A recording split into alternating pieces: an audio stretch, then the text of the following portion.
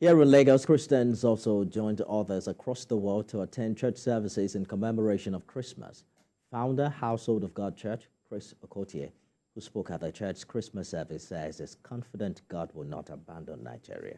Senior correspondent Ivy Kano reports. It has become a tradition for members of the Household of God Church International Ministries to dress like Bible characters on days such as this. Today wasn't any different, as their regalia depicts Christmas, all colorful and bright. The church band dished songs, while the members stepped to their beats.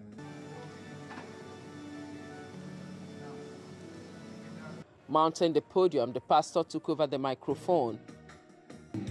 Give me yes, give me you. Addressing journalists, the clergyman said the birth of Jesus Christ is characterized by mysteries. Divinity amalgamated with humanity in what we call the hypostatic union. God transmutes from omnipotence, omniscience, omnipresence to a palpable terrestrial entity known as the Lord Jesus. 100% man, 100% God in what we call the hypostatic union.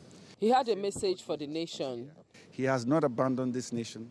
Nigeria is a client nation for God, and there is a prophetic destiny for this nation, which we must and we will fulfill. Many say they are happy for the day, despite the situation in the country. I am particularly a testimony of what Christmas means and represents. In fact, I just recovered from a 2 years setback. I was ill. As if you are celebrating your birthday and celebrating your Messiah. So it means a lot to me. At the Fountain of Life Church is their first Christmas celebration since the demise of the founder. Also, first time his son, Pastor Jimmy Odukoya, is presiding over Christmas service. And I began to ask myself, why would the God of all humanity, God, the divine one, the Messiah, decide to be born in a manger?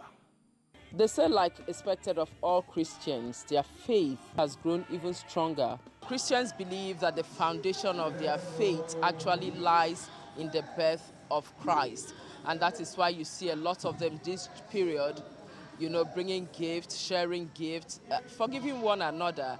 And some, even non-Christians, are also celebrating this period. Ivy Kano, TVC News, Lagos.